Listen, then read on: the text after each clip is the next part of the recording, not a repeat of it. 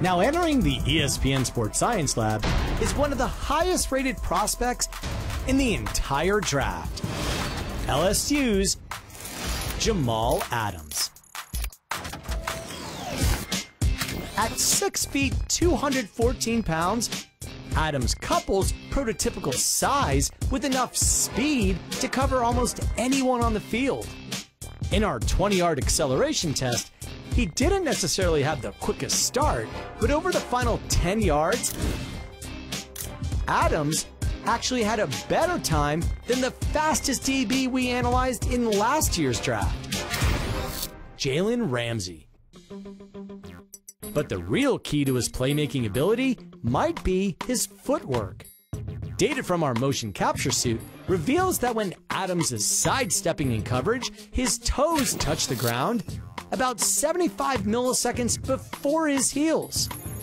Studies have shown this toe-first technique can reduce the impact force of each step by about a third, and it helps Adams change direction in just 380 milliseconds. That's agility on par with NFL All-Pro Landon Collins.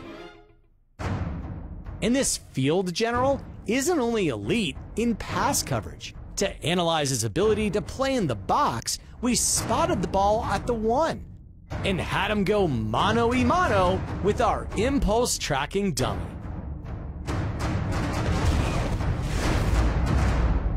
Oh, you sleep, bro. In just 3 strides, Adams cranks it up to almost 70% of his top speed. This allows him to demolish our dummy with more than 1,700 pounds of force, stopping it 7 inches short of the goal line.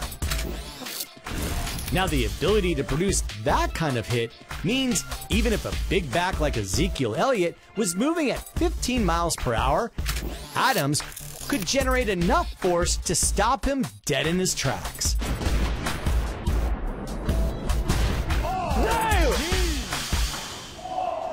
After running his numbers through our metric, Adams scores in the 90th percentile, and we think he could have an impact similar to another sports science alum, Earl Thomas.